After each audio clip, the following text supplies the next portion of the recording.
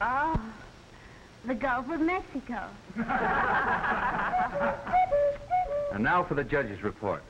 To the winner of tonight's quiz goes the price of a tour around the entire United States over the lines of the world's largest bus system. Score of 100, Mr. J. Pericles Sims. This will give the professor an opportunity to check up on his American history at first hand. Wait a minute. What's this? Well, tonight our sponsor is awarding a special prize. Another tour to the person who came out last in our contest with a perfect score of 0, Miss Shirley Courtney. They figure Miss Courtney has a lot to learn about this amazing America. Oh, Mr. Sims. Oh, we won, didn't we? Life is full of surprises, isn't it? Oh, you'll tell me all about everything on the trip? My dear young lady, that would scarcely be possible. You mean you won't explain things to me? No, I mean that you won't be there.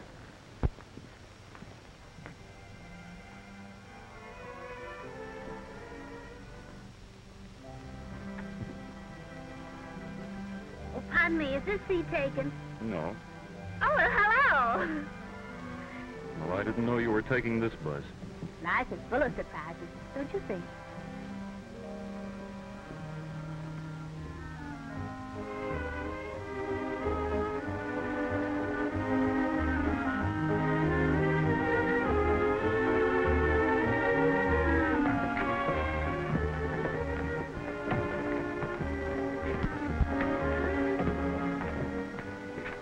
WPA?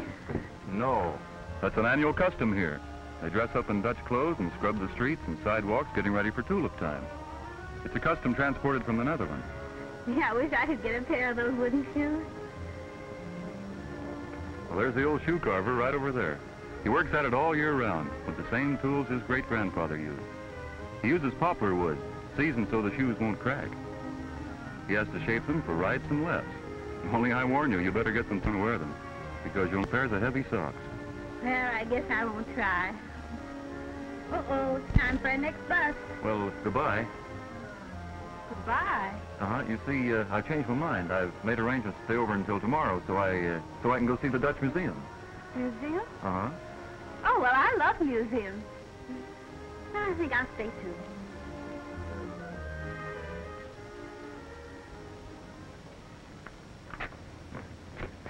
There's another bus at 12:15? Yes, sir. Also at 3 and 6. Well, thanks. I'll take this one.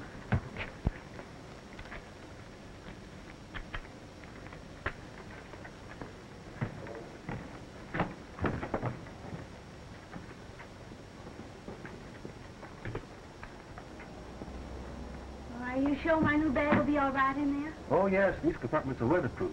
Your baggage is locked in, the dust is locked out. Your bag is out of the way here until you need it. Well, here's my coat. You can take your wrap in the coach if you wish. You'll find a small overhead rack for it. Thank you, sir.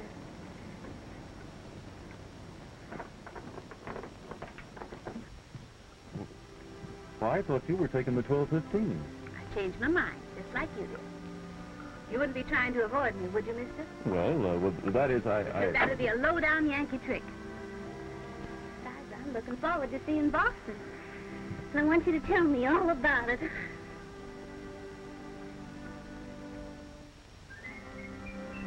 Here's the first thing everybody wants to see in Boston. The steeple of the Old North Church where the signal lanterns were hung. Oh, I know. One is by land and two is by sea. That's right. And here's the home of Paul Revere. House? Oh, where did he keep his horse? Probably in his garage. You want to hear about Paul Revere, lady? Huh? Paul Revere was born in 1735 and died at the age of 83. He was married twice and had 14 children. In 1775, when the British were coming, he rode with Samuel Prescott and William Dawson on the countryside. That is how you come to hear the midnight ride at Paul Revere. We thank you. Thank you very much, boys. That was very nice. This is Lexington's village green, where the farmers gathered when Paul Revere had roused from their beds. Outnumbered 20 to 1, these Minutemen rallied at Concord Bridge and fired the shot heard round the world. Is this really the same bridge? It looks the same, although it's concrete, whereas the original was made of wood. Know where you are now? No, but I like it. It's the Wayside Inn, the famous old tavern that Longfellow wrote about. George Washington used to stop here And Lafayette did, too. Oh, look, that building's spilling over. That's the old grist mill. It still runs every day. Which reminds me, we better run, too. Or we'll miss the bus.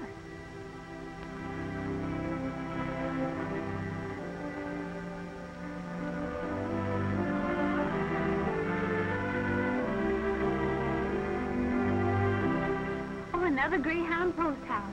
Oh, come on, I'm starving. Good idea. This is the last stop before New York.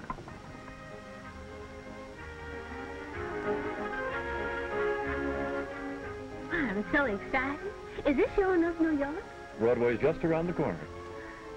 My, Greyhound stations always seem to be in the center of things. Tonight we'll see Times Square. Well, there it is. Over there's the biggest electric sign in the world. I assume you know what that is. Oh, of course. That's the Statue of Liberty. It's the largest statue of modern times. It took 8 years to build it. Oh, there's so much to see in New York. Don't you just love to ride on top of these Fifth Avenue buses and look at all the stores and everything? There's Radio City. There's the tallest building in the world, the Empire State. 2 stories. Can we go up? Why, yes. It'll give us a good view of the city from up there. My, did you ever see such a mess of masonry? And just to think, I heard the Indians sold all that island for $24. If you think the Indians were hoodwinked, you may disabuse your mind. That same $24 at compound interest would be worth more now than all the real estate in New York. Hush my mouth. You know, I think history is just too fascinating. The way you tell it, I mean. Yep.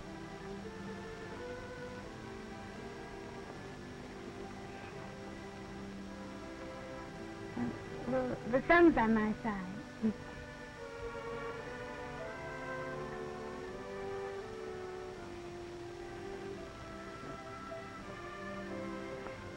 What are you reading? I'm refreshing my memory on Washington. Oh. He was a wonderful man, I guess. George Washington himself laid the cornerstone of the Capitol. The 13 little columns up there in the cupola represent the 13 states when it was started. The 36 columns supporting the dome, can you guess what they represent? What? There were 36 states when it was finally completed. There are so many amazing things about this country, if people would only get out and discover them. The White House. I wonder if the president's home. No, Well, how do you know? they fly an American flag on that pole up there on the roof whenever he's at home. Past the east end of the White House, you can see the Washington Monument in the distance. Oh, yes.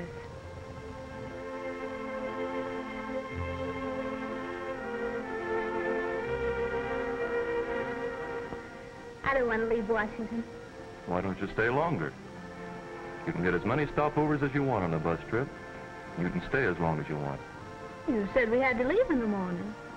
I said I had to leave in the morning.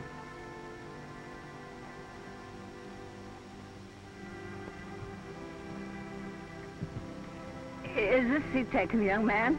No, it isn't.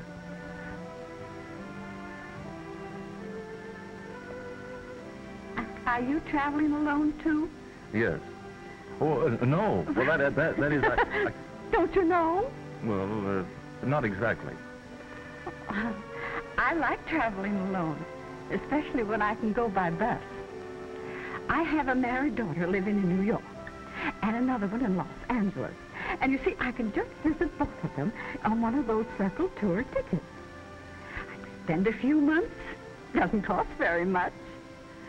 Oh, these Greyhound folks are so considerate to old ladies like me. May I help you adjust your seat? No, thank you, young man. It's so easy.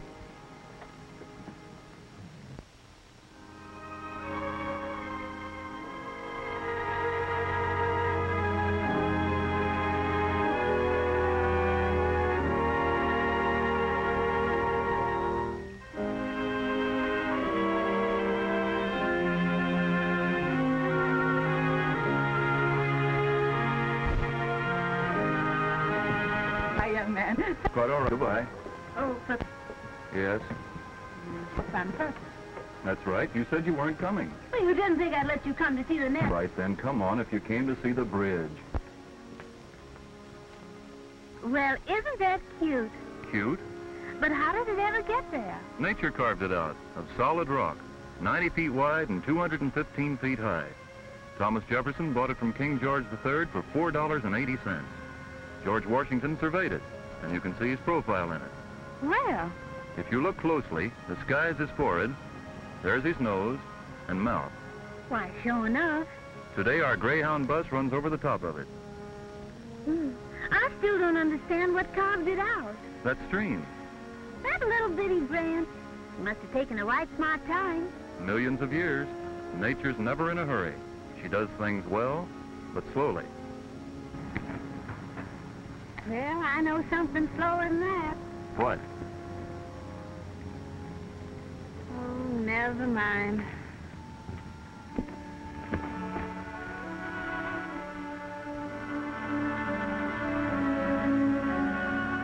They certainly put their mountains out in the woods. We're in the Great Smokies. Volcanoes? No, they get their name from the peculiar haze that hangs over them, caused by the atmospheric conditions. They're the highest mountains in the east. Here's one of the most delightful old customs in America, the same square dancing that these mountain people have been doing for centuries.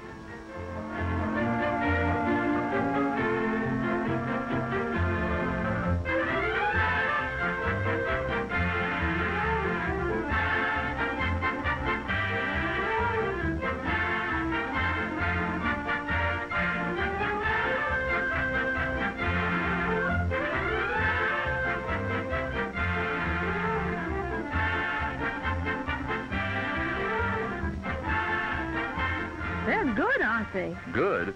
These are the so-called Gap people who danced for the King and Queen of England when they visited Washington.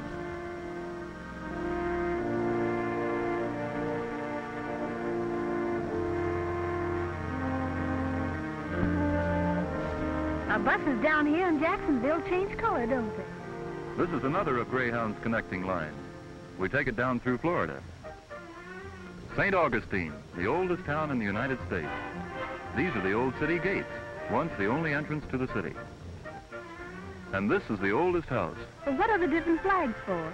Those are the 4 different flags under which people have lived in this house ever since 200 years before the Revolutionary War. My goodness, that is old. Why, we're right out over the ocean. That's right. Here's where our bus goes to sea. They call it the Overseas Highway to Key West. It crosses the Coral Island every mile or so. We're coming to one of them now. Oh, how lonely and lovely and romantic looking. They seem so far away from everything. That's one of the charms of the Florida Keys. The old pirates used to think so, too. They used to sail over here from the Spanish Main, plunder a rich merchantman, and then slip in among these coves to elude pursuit. Oh, maybe we can hunt for buried treasure. It's being done. And tomorrow we'll be on the beach at Miami.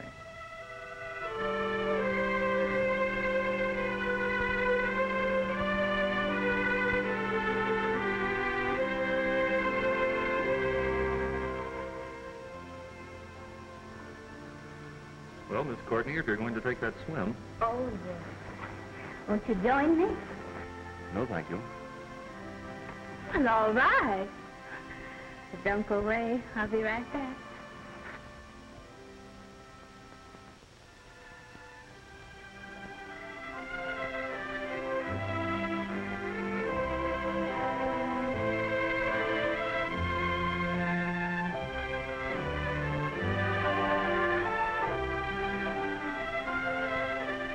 Andy Jackson, the hero of New Orleans. This is Jackson Square. It used to be the old public square. And yonder's the St. Louis Cathedral. Near it, Pirates Alley. It still looks spooky. Here's a sight that really fascinates me. The old Napoleon House. The real Napoleon? Yes, it was prepared for him while he was in exile. He planned to escape and come to America, but he never did.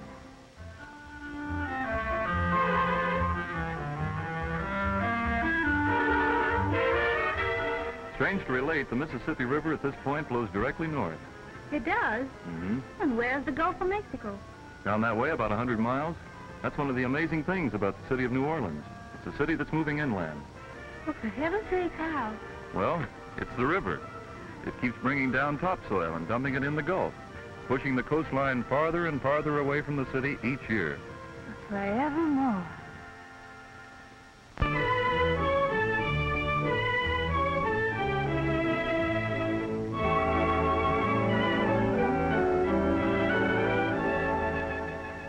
I just go in these cute places we stop, don't Buster? Their local color is a definite contribution to our education, as well as our comfort. My, you know most everything, don't you, Professor? Except maybe about love.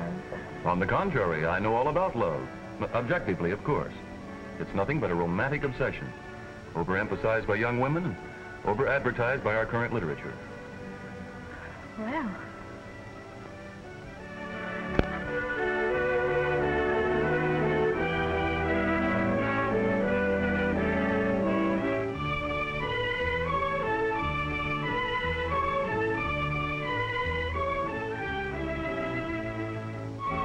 San Antonio and the Alamo. Yes, this is it. The shrine of Texas liberty. Texas used to be part of Mexico, you know. A little over 100 years ago, Texas revolted. Santa Anna, the Mexican dictator, came up with 4,000 soldiers. There were only 182 Texans in there, but they held out for 2 weeks, 182 against 4,000, and died to the man rather than surrender. That's why they say, remember the Alamo. Where did they get the name Alamo? Alamo is Spanish for cottonwood, the kind of trees that used to shade the fort.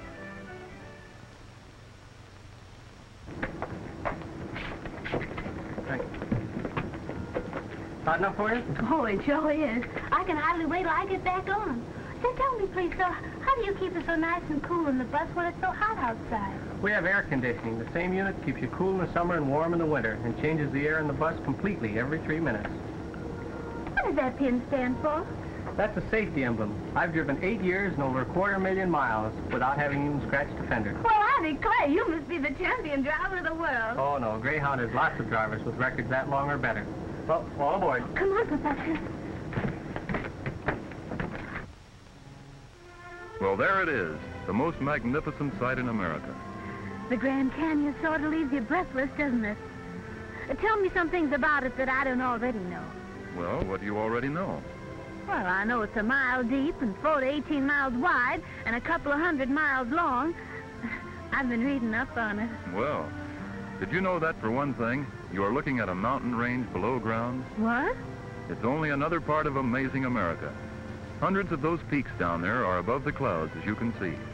They are higher than any mountains east of the Rockies, and yet they don't reach the level of the ground here. That's right. What's more, the canyon is so deep there are 4 distinct climates from the bottom to the top. They are. We can go down there on the Bright Angel Trail if you can ride a mule. I can try.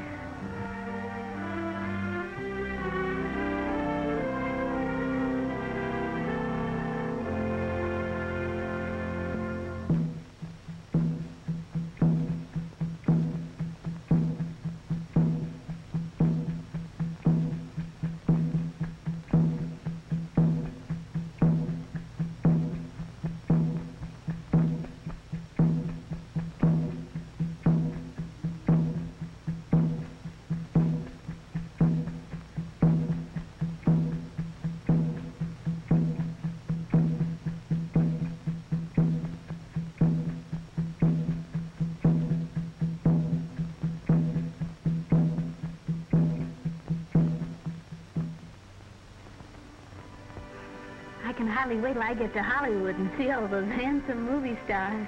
There's no such city as Hollywood. Not in California, anyway. What? It's only a section of Los Angeles, but a very famous section, with plenty to see. On the huge sound stages and the back lots, everything from a castle to an igloo. What's that building over there? Well, that's Terra, Scarlett O'Hara's old home in Gone with the Wind. Oh, it sure enough is. And that's the Atlanta Railroad Station. The one that was burned? Oh, it was burned before it was built. What? Just a movie trick. Well, now, why do the movies stick so close to this part of the country? Aside from the sunshine, the amazing thing is they can find scenery for almost any part of the world. from the Arctic to the tropics within a few miles of Hollywood. For instance, the atmosphere of Old Spain along the Coast Mission Highway.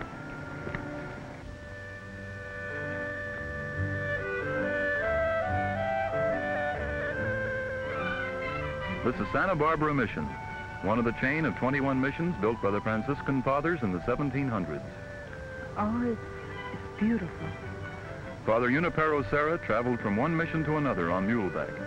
The tracks made by his little mule have been widened into the broad highway over which our bus carries us so smoothly today.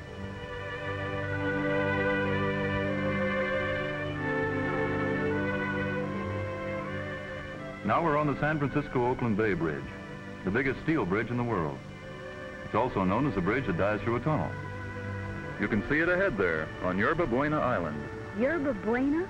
Isn't that the name you said San Francisco used to be called? That's right. For many years, the town was called Yerba Buena before it was renamed in honor of the Franciscan saint. There's your first glimpse of the city. That's the famous ferry building over to the right. Here's where we get an airplane view from a bus. That's right. Fisherman's Wharf. All the little ships painted blue. That's an old superstition to assure a good day's catch. There's one of Uncle Sam's past cruisers. Chinatown, the largest Chinese city outside the Orient. Notice the gilded pagoda roofs and ornamental balconies and fancy streetlights. I smell incense. What a funny streetcar. That's one of the old cable cars that runs up and down California Street. A lot of San Francisco streets are built right up the side of a hill. Well, they just push it around. Usually the passengers help too. Do they have to push it uphill? Oh no, the cable pulls it up. Want to ride? Let's. Here we go. Woo, this is fun. No, I don't want to leave San Francisco. You can always come back. This is the Golden Gate Bridge, isn't it? Yes, and this span we're on now is the longest single span in the world. Beyond the tunnel and upstate lies the Redwood Empire.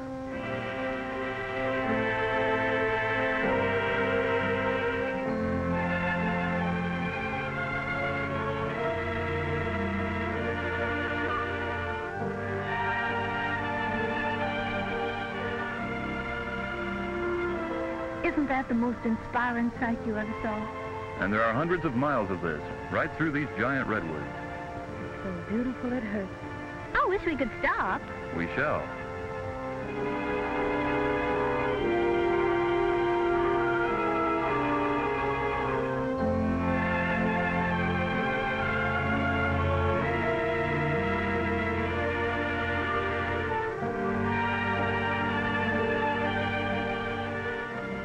There you are.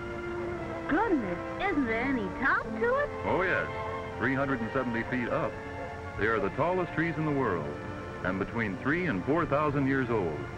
Over there's one big enough to hold a house. Do people really live in it? They could, but I presume they found it more profitable as a souvenir stand.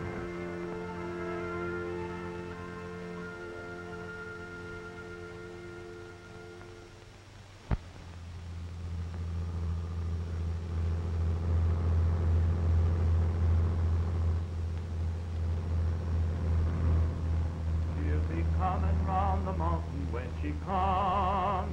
She'll be coming round the mountain when she comes. She'll be coming round the mountain. She'll be coming round the mountain. She'll be coming round the mountain when she comes. She'll be driving 6 white horses when she comes. She'll be driving 6 white horses when she comes. She'll be driving 6 white horses. She'll be driving 6 white horses. She'll be driving 6 white horses when she comes. Oh, we'll all go out to meet her when she comes. Oh, we'll all go out to meet her when she comes. We'll kill the old red rooster, we will kill the old red rooster, and we'll all have chicken and dumplings when she comes. She'll be coming round the mountain when she comes. She'll be running round the mountain when she comes. She'll be running round the mountain, she'll be running round the mountain, she'll be coming round the mountain when she comes.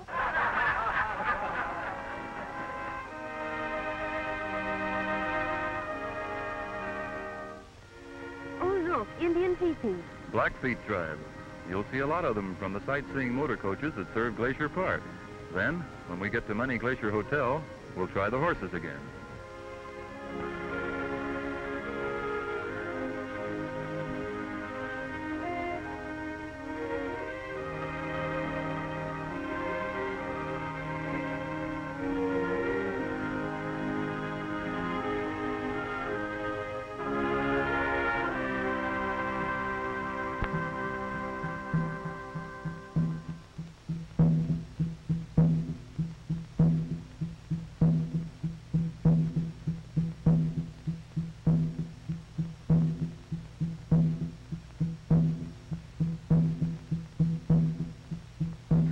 Why has Big Chief Standing Bull got the American and Canadian flags crossed on his rear view apron?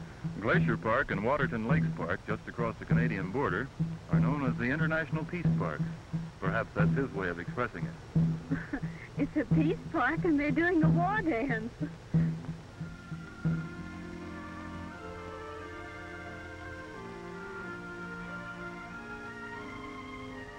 Oh, look, there's a glacier.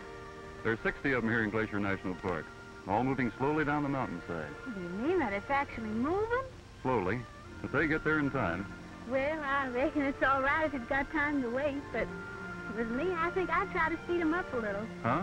Speed them up, but what for? Oh, Say, there's a spot I want to climb. well, I'll go along, too. You will not. You couldn't make it.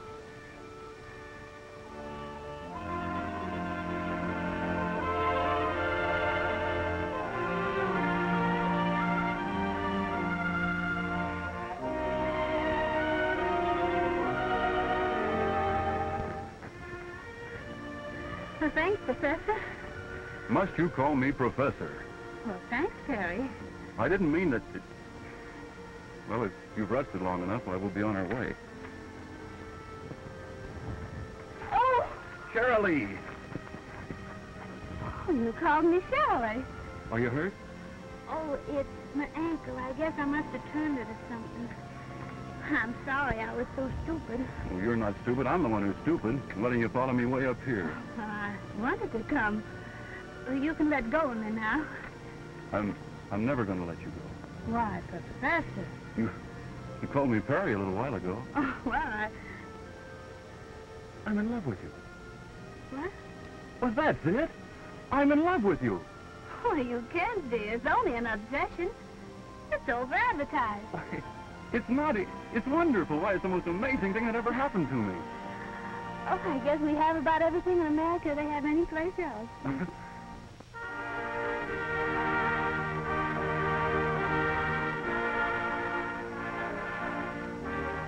Oh, look, Perry. There's the biggest man I ever saw. That's the statue of Paul Bunyan, the Superman of the lumberjacks, and his blue ox babe. Oh, I remember now. He chopped down whole forests with one swing of the axe. And the ox measured 42 axe handles and a plug of tobacco between the horns.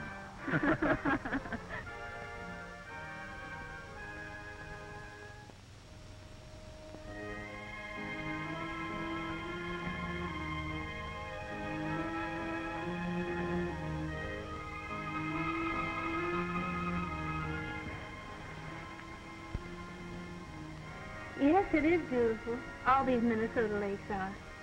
Well, why are you so set on seeing this one in particular? This is Lake Itasca. Oh, yes, but Terry... You come with me.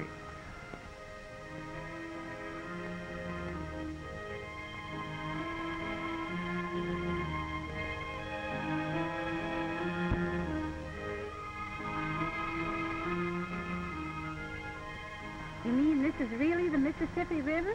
It's the start of it. Come on, let's cross over.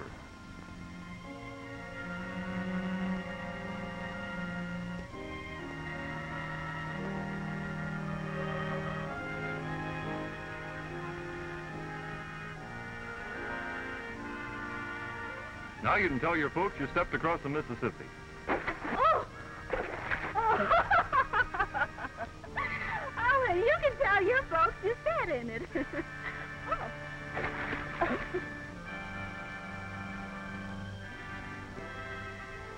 Oh, I'm so sorry this trip's about over. Aren't you, Perry? Well, we really do have to stop one before we can start another. Another? Mm-hmm. I'm going home with you and meet your parents. And if they'll give their consent, I propose to ask you a very personal and momentous question.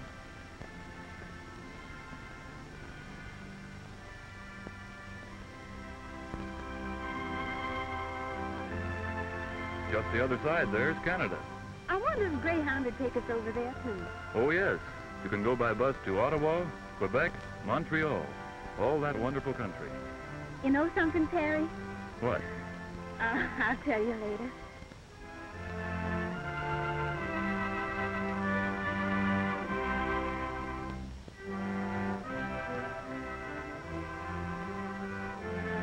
What I was thinking, Yes, darling? I wish we could have as nice a trip to Canada as we just had over here. We can, and we will. Oh, honey, when? On our honeymoon?